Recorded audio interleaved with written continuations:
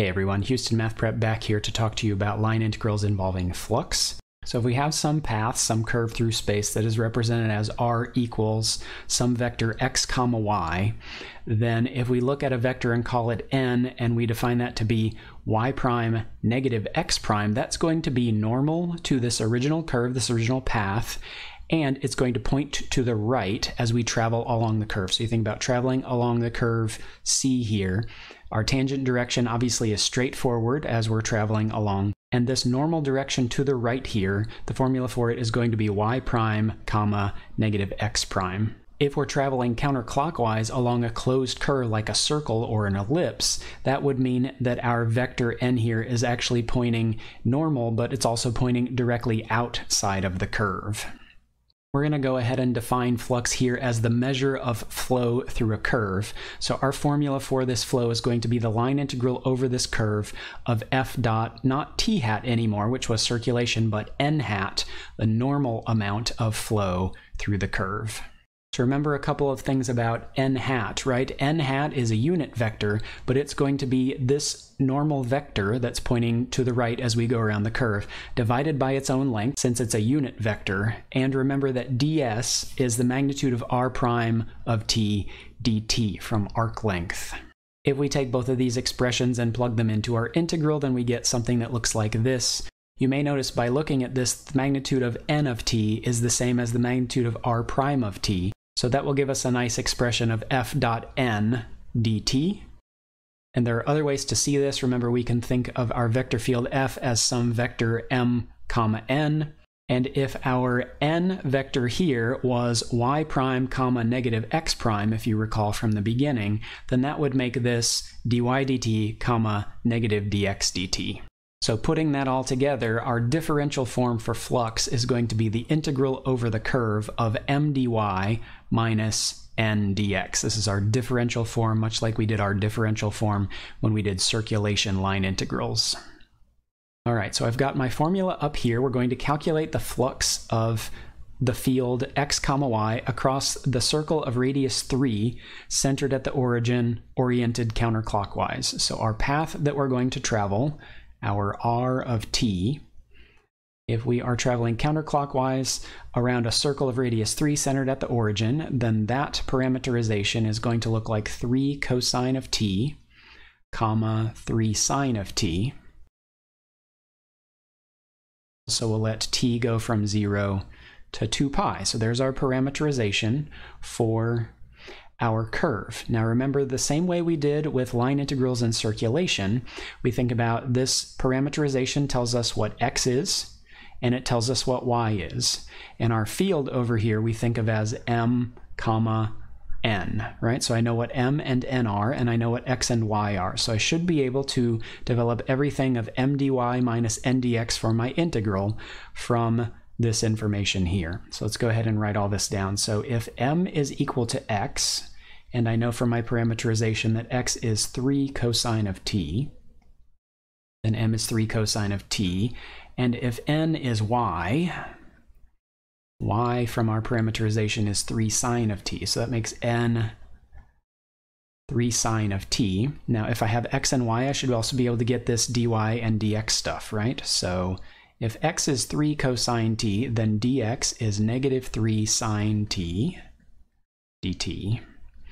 And if y is 3 sine t, then that makes dy 3 cosine of t dt. So now let's just take all of this mn dx dy stuff, let's plug all that in to our integral, right? So our flux is going to be the integral from 0 to 2 pi, our t bounds, right? 0 to 2 pi.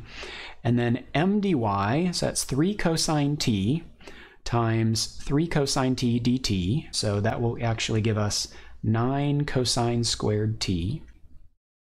All right, then we have minus n dx. So n is 3 sine t, and dx is negative 3 sine t. So that would be a negative 9 sine squared t, but we have minus, right? So that's going to actually change that to plus 9 sine squared of t.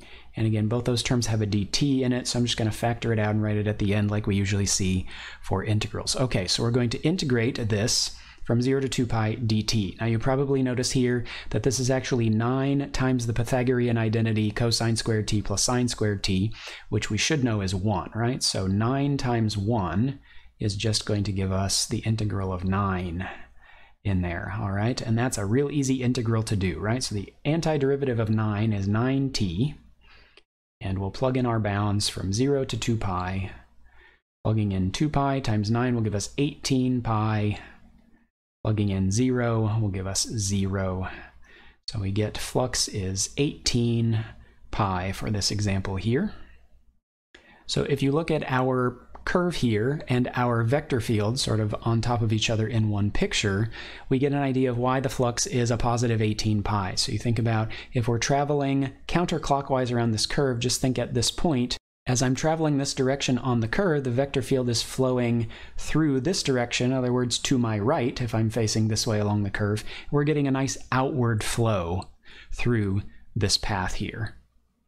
Let's look at our next example here. I just want to do some similar ones so you get an idea of flux and how to do these very simply. So we have the same path, right, across the circle of radius 3, counterclockwise at the origin. So 3 cosine t, 3 sine t is going to be the same in this example as well. And traveling once around means we'll be going from 0 to 2 pi. We have a different field though this time, right? Our field this time is negative y comma x. So think about what we've got. This is x, and this is y in my parameterized curve here, and this is m in my vector field, and this is n. So we can go ahead and find all the stuff we need. So if m is negative y, on my curve here, y is 3 sine t, so negative y is negative 3 sine of t. N in my vector field is x, so x is 3 cosine t. And now I'll need dy and dx, right? So dx is the same as last time. If x is 3 cosine t, then again, dx is negative 3 sine t dt. And if y is 3 sine t, then dy is 3 cosine t dt.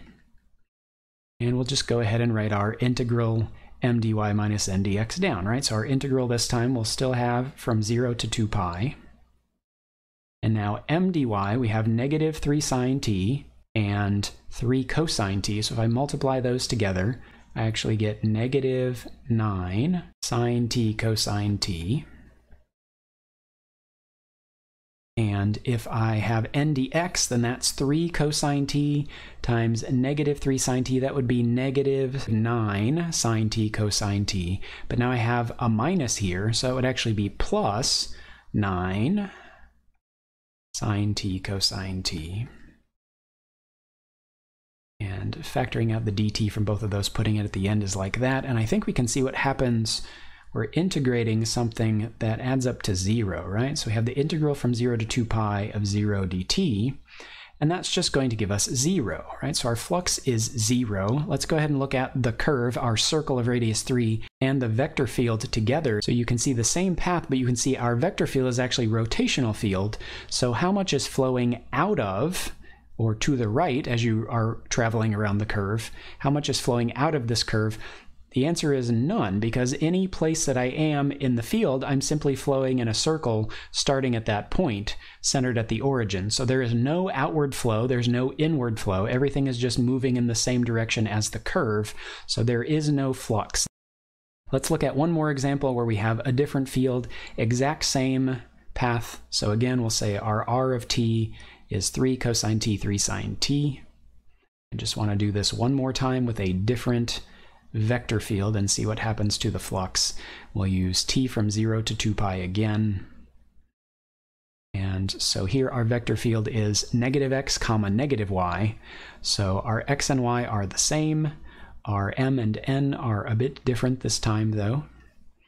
So if m is negative x and x is 3 cosine t, then m is negative 3 cosine t. And if n is negative y, and y is 3 sine t, then negative y is negative 3 sine t. Let's go ahead and write down our dx and dy like before. So if x is 3 cosine t, again, dx is negative 3 sine t dt. And If y is 3 sine t, then again dy is 3 cosine t dt. So none of this stuff over here has changed in these three examples yet, right? This is changing. All right, let's go ahead and write down our integral. So integral from 0 to 2 pi m dy, we would have negative 3 cosine t times 3 cosine t dt. I'll leave the dt for the end. So we get negative 9 cosine squared t.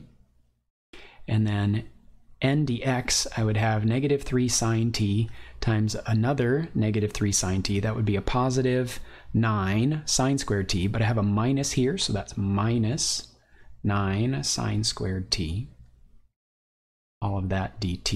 You can see I have a Pythagorean identity here if I factor out negative 9, right? So I would have negative 9 times 1, also known as negative 9 if you simplify. And so if we integrate negative 9, then we just get negative 9t. And if we evaluate that from 0 to 2 pi, plugging in 2 pi multiplying by negative 9 would give us negative 18 pi. And then minus 0 if we plug in 0. So we'll just get negative 18 pi as our flux for this one. Now, if we look at our field and our path here, you notice that we have a radial field here, but now everything's flowing toward the origin. And if you think about any point along the path here, if we're flowing this direction, counterclockwise, I'm not actually having the flow going to my right. I'm having the flow go to my left as I face in that direction around the curve. Or you can see here, because this is a closed curve, we actually have inward flow, right? So because we're getting the opposite direction, but I'm actually getting the same amount of flow across the curve as I had in my first example where we got a positive 18 pi. So you notice this flux is negative. We have the same amount of flux, but we're getting it in a different direction. It's not flow across the curve to the right, it's flow across the curve toward the left from the direction that I would be oriented. Or the inward flow here gives us negative flux. Okay, hopefully this gives you a good idea of flux. We're going to talk to you about some shortcuts for line integrals moving forward, talking about gradient fields, conservative fields, and path independence. Thanks for watching, everybody. We'll see you in the next video.